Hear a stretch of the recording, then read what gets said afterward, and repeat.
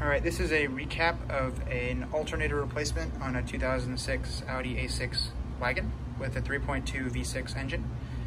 All right, so first you're going to want to take the little cover here that has the Audi rings on it off. There's the mount point here and a mount point there. It just pulls up. And then you're going to want to get a fairly large, in this case we used a breaker bar, a 1/2-inch breaker bar with a 17mm Husky socket. And in this case, what we did was once you take this off, you can actually see the whole belt assembly. And you'll see all the different various pulleys and all things like that. I actually put a little diagram right here of the belt routing. So you'll see the way that the belt goes around the alternator, around the idler, down to the tensioner, around the crank, up the AC, power steering, back around the water pump. So you want to keep that in mind, or just, pause the video here. But that shows you how the belt goes back. And you'll see where I pointed out the tensioner right there with an arrow. So that is the 17mm point where you'll take your socket there, like we're showing here. You can actually see, it's kind of hard to see. But if you back off of there you go, right there, you can see it. That's the little point. So you take your 17 and your bar, you put it on there, and you tighten it as if you're tightening it clockwise. And then that'll release tension on the belt, and then you can actually slide it off. And what we did was we put tension clockwise like we're saying, and then we slid it off the water pump here. And then once you do that, you can take the rest of the belt off. So that's how you get the belt off. And then of course keep in mind that routing, this routing here, for when you're putting everything back. But the next piece of this will be talking about how to pull the alternator off. So once you do this, you can do the alternator.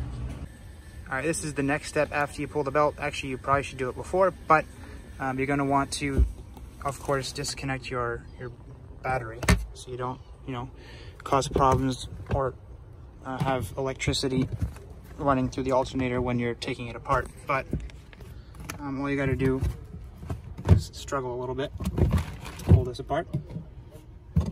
Struggle a lot to pull this apart, and then you just take the cover off the battery, and then of course you'll find the negative terminal right there. It's a 10mm socket. You just back that out, pop that off. I usually put a microfiber or some kind of rag around the terminal so it doesn't accidentally arc. But yeah, once you pull this apart, you should be able to go to take the alternator off. All right, this is the view of the alternator when you're under the car. Of course, after it's been safely either jacked up or raised somehow.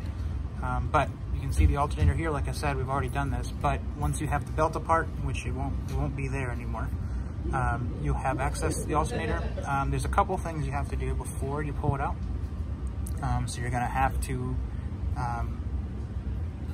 take this harness. There's a harness right here, this one actually, that goes along the side of the alternator here. There's a mount point right here, so you'll see actually between those two bolts there is a place where the harness actually clips into the alternator. It's a metal clip. You're gonna want to pull that out. You can just pry it out with your hands or like a flat screwdriver or something. You're gonna follow that down. There's the same clip actually between these two bolts as well. There's two bolts right there, there and there. You can see the clip right there. So again, these two bolts at the bottom for the alternator, and then those two bolts up there are the top ones, and you pull those metal clips out to get the harness apart. And then there's another mount point. I put a zip tie actually right there to keep it a little bit more steady. But those two are the mount point, and then you'll see right there is the field wire on the back of the alternator. So you're gonna want to disconnect that. It's just a clip. You put a flat screwdriver and you pry it out. And then the other connection is actually, you can see this plastic cap right here. There's a wire that goes from the starter solenoid this way to the back of the alternator right there, behind this little plastic cap. So you pop that off, and then that's a 13mm nut. But you can't get to this one because the motor mount is actually right there in your way, so you can't get a socket on there. So what we did was we took these 4 bolts apart, turned the alternator sideways, and then pulled it out after it was off, before we took this out of the car, just to make it easier. But like I said, you have to take the harness apart there, and then you're gonna want to follow. There's a Y in the harness right there. You're gonna want to follow that along the front of the oil pan. Pull this out. It's just a plastic connector that pops in there, and then pull out the level sensor plug too, because it's part of the same harness. What you're gonna do is take this all apart, like I said, and then you're gonna want to swing it up and out of the way. You can basically just stuff it in this little gap right here, so it's out of your way. And then, and you may want to just do this before you pull the alternator off. We found this out the hard way. This is the ground to the chassis for the motor. You're gonna want to pull this out. It's a 13 millimeter as well.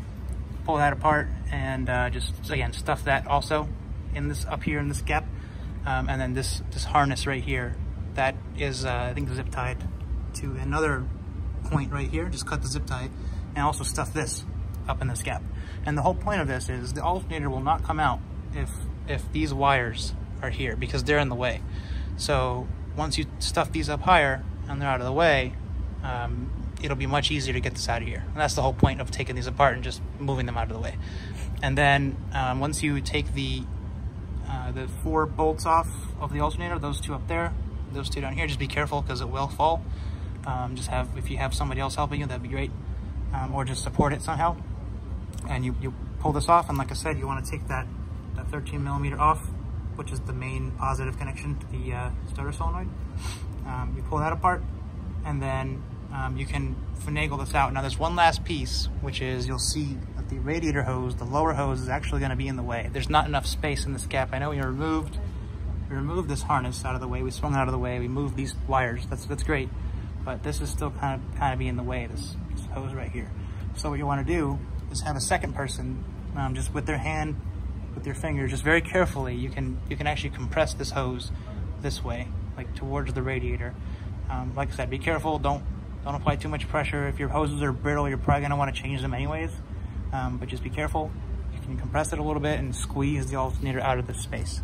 And then basically when you put everything back together, it's everything in reverse. I know people say that a lot, but in this case it really was easier to put it back in because we kind of knew what we were doing. And this actually ended up being a big piece of it. So make sure you move these out of the way, and make sure that you be careful with this hose when you go to take this out. But it will come out this way. And of course, when you put everything back, just make sure you put everything back the way it's supposed to be. This ground strap is very important. Zip tie this properly. Of course, make sure you have your bolt tightened up. You're not tightened up there. Put the field wire back. Make sure you route this wiring properly. Put it back in the clip there, back in the clip there. Follow this one around from the Y to the level sensor. Make sure it's plugged back in. And then, of course, make sure your hose is in good shape. Didn't cause any leaks or anything like that. It's very important. And then make sure this ground strap is tight and everything's buttoned up, looks good. And yeah, it should be good to go. And of course, before you mess with anything on the charging system, always make sure your battery is disconnected, at least the negative terminal, so you're not going to cause any arcs or hurt yourself. So, but yeah. And then of course, once you put everything back, you're going to want to put the belt back, but you can refer to the earlier part of this video for how to put that back in a belt diagram. But yeah, overall, not too bad. Just not as easy as it looks, but it's not that bad.